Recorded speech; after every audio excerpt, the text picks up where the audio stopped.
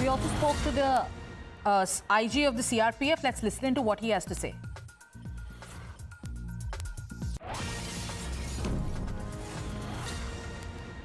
CRPF property, sir. No comments, you can see. No damage to the CRPF property, sir. Was there any threat to the school, sir? Please, it doesn't. Sir, was there any? You ask Delhi police. But it has happened right on the CRPF wall, so that's why we are asking, sir. Anything?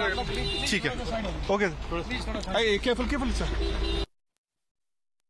Are also on the spot. That was the IG-CRPF, not divulging anything when it comes to the investigation.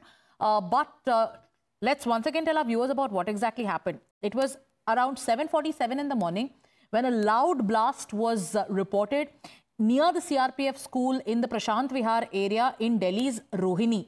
After that, multiple probe agencies, top officials of anti-terror units were rushed to the spot, after which they began their investigation. A mysterious white powder was also found in the area. The impact of the blast was such that it caused damage to glass panes in shops nearby. Vehicles parked near the area also sustained damages. Now the area has been completely cordoned off. Multiple officials are on the spot carrying out their investigation.